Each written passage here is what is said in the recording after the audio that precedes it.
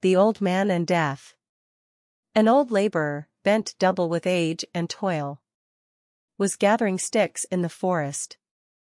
At last he grew so tired and hopeless that he threw down the bundle of sticks, and cried out, "I cannot bear this life any longer. Ah, I wish death would only come to me and take me."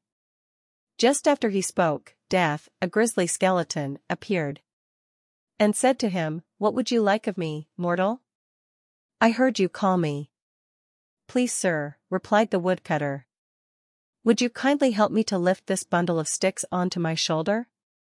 Teaching of the story is: we would often be sorry if our wishes were gratified.